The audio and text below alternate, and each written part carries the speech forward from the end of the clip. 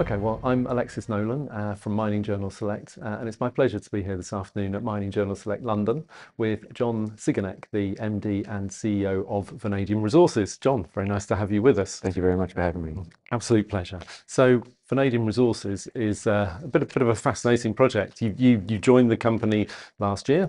You've got a DFS, your post DFS. You've got a critical mineral that's not one of the most common critical minerals out there. So an advanced project, you've got great volume of that. Everything's pointing to success for you. Your jurisdiction's great.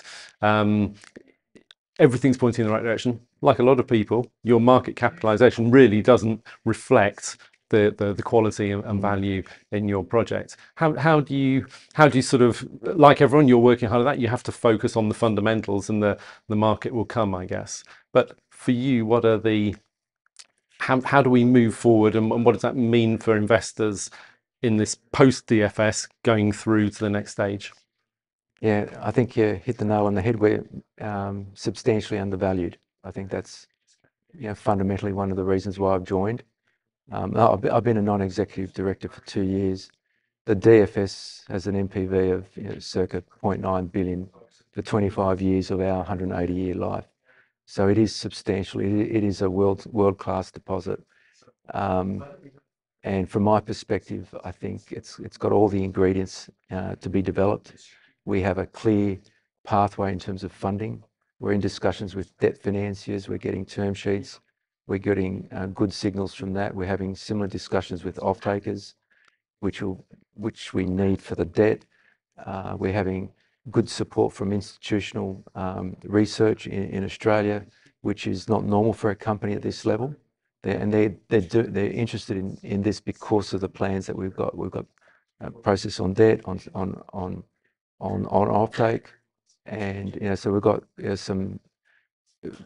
The research analyst has got significant experience in Johannesburg and South Africa in the bushfield as a geologist, so he knows what we're about technically. He knows our plan that we've got. From my perspective, it's just a matter of timing before the market realizes that this is substantially undervalued. Is it just a matter of time, or are there triggers that you can proactively put out there to the market? There's triggers. I think what we've done, the first step was letting the market know, and this is institutional focus, letting the market know that we have a plan. A lot of companies don't have it. So, and then we say, we're going to get environmental authorizations and permits. They're going to come out at some point fairly soon. We'll be able to announce an offtake fairly soon, debt fairly soon. So once these balls drop, we'll start getting a re-rate. Yeah. And the ball will start to get some momentum. And I've been doing this for a long time, and it's what typically happens. Yeah. So you've got to hold the nerve, keep moving forward, keep having the conversations, get the basics right. Yeah, hold the nerve is the big thing, and it's just sheer force, just push, and just as long as we've got a clear plan and just stick to it, we'll get there. Yeah. And I'm pretty sure we will fairly soon. So, so I think you've been clear about those next steps, sort of in the short term, in terms of the project itself, and going to FID. How far away are we from that sort of scenario? At the moment, FID's planned to be at the end of the year. Mm-hmm. At the same time, we've recruited a general manager of operations who's been running vanadium plants for the last 20 years.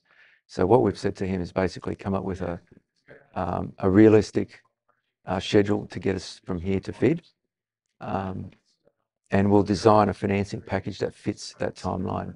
So it is a stretch target. There is a lot of work to do, technically, commercially, offtakes, EPC agreements, and if we get there by the end of the year, we'll have some debt financiers who can get there by the end of the year.